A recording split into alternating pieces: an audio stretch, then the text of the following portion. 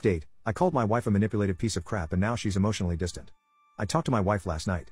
There was so much to say, and I've never been good about sharing my feelings, so it started off painfully awkward.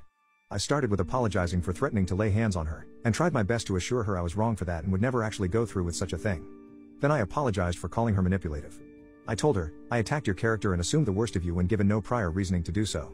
I've damaged and hurt you in a way that I will never forgive myself for, and I would understand if you couldn't either. She was mostly shocked when I apologized and ranted, and she didn't say anything, but she did reach out to me for the first time since I messed up. She looked like she was trying so hard not to cry, and I let her know that her crying has never been the problem in our relationship, that my unwillingness to accept people and to see the worst was.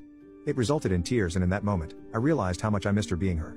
I told her about how I was starting therapy and that I would like to do marriage counseling someday to do what I can to mend the damages I've caused between us, but that I would need to go by myself for a while to get to the basic reasons of why I react so harshly to things. I wrote a letter to her while I waited for her to get home. I wrote about how much I loved her, all of the things about her that made me happy, all the quirks and mannerisms that were undoubtedly her. And then I told her I went no contact with my parents. I've never seen her light up so fast. She asked me if I was being serious, and I told her that to be able to focus on her I couldn't have them whispering in my ear anymore. She hugged me and cried for the better part of an hour, saying that they're one of the worst parts of being married to me. She said she can't forgive easily, but that she wants to work on us together. She wants us to move away from my family, and we are discussing options that could make that possible. I am not a good person in general. No one has ever described me as warm or caring except my wife. And I almost lost her being manipulative and selfish. I don't deserve her, but she's willing to give me a second chance at this, and I'm going to be different.